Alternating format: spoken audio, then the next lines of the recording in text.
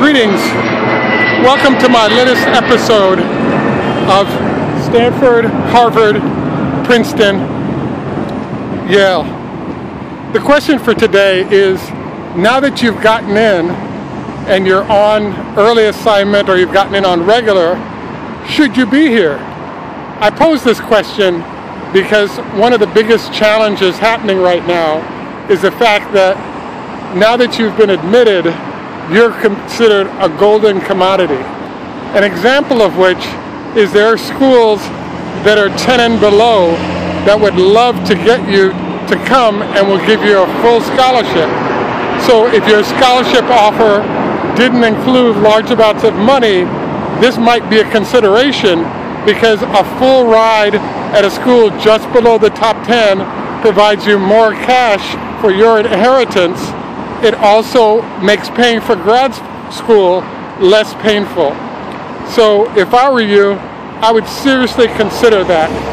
Number two, in terms of should you be here, is if you're not sure what you're going to study, be aware that most schools have a gap year rule, which is you can stay out for 1 or 2 years and not have to worry about it.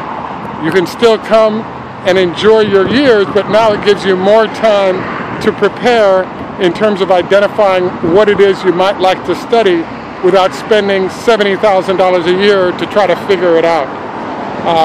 The third thought is that now that you've been admitted at this level of school, you have the option of switching schools because they know you're good enough to get in. So the question for this video is, should you be here?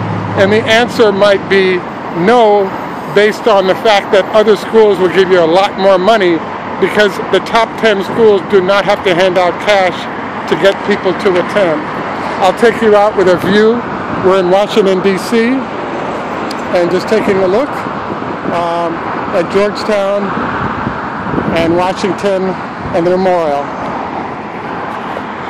Adios, au revoir, la hitrot, Hoda Hafez, tschüss, macht's gut, e bueno, e la vita.